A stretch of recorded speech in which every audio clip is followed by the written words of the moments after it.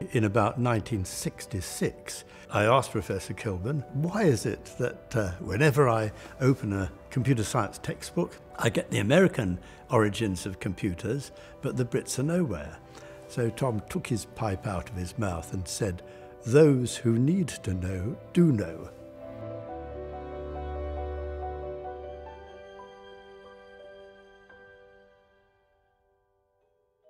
What was special about the baby was that such a computer can be used for a wide variety, perhaps almost an infinite variety of problems. It was an engineering test bed to test out the reliability of a memory invention.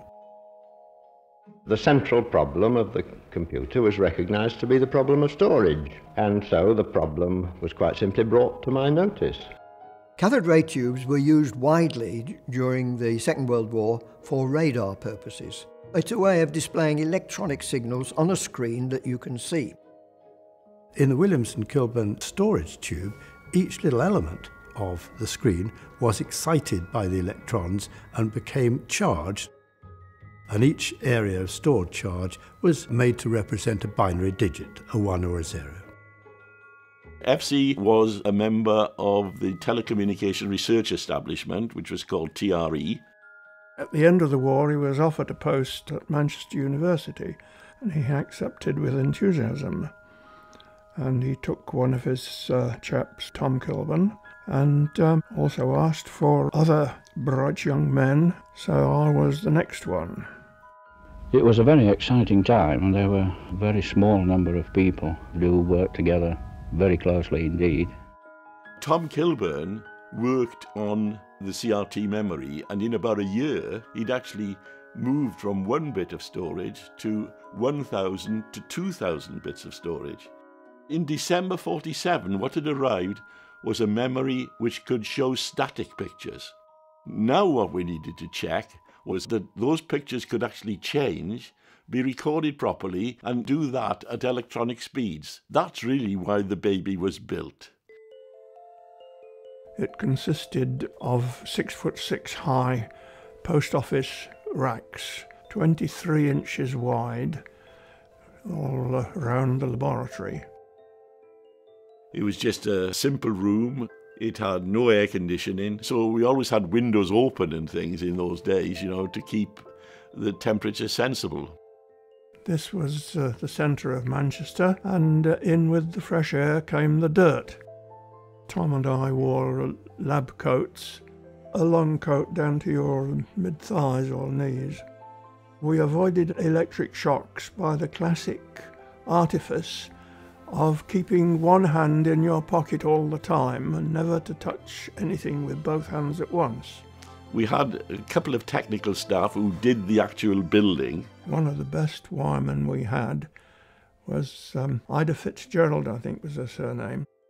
She delivered the chassis wired to our diagram, and we would look at it and say, "Oh dear, I didn't mean to do that." And we would proceed to alter Ida's neat wiring.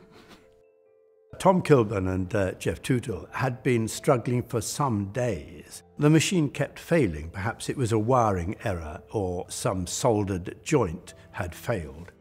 And then one day it all held together and worked not just once, but twice, but 3 times. And they realized, we've made it.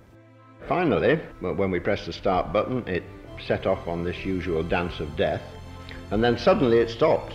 And there in the expected line was the expected answer. So we'd built a computing machine. We went out to lunch in the canteen as usual. We were actually having lunch instead of having brought in sandwiches. That was the way we celebrated.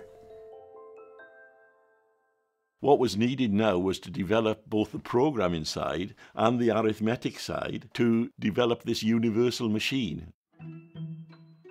The baby was then expanded over the next 18 months to create the Manchester University Mark I computer. It was made about 3 times bigger. It had a lot more store and so on.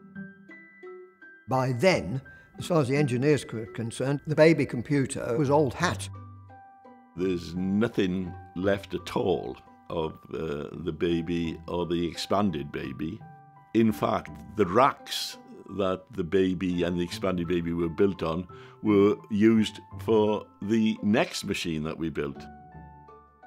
In 1994, I realised that in 4 years' time, it would be the 50th anniversary of the baby computer. I put together a proposal as to how we could build a replica of that original machine. Tom Kilburn and I have both vetted it and approved it, and as we said to each other when we saw it, well, this is all wrong, of course, it's nice and clean.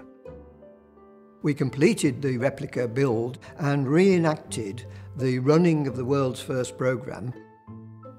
They operated the switches, the program ran, they stood back, watched it on the display tube, saw the answer was correct, and then turned away and grinned at the audience, as if to say, "There, we can do it again."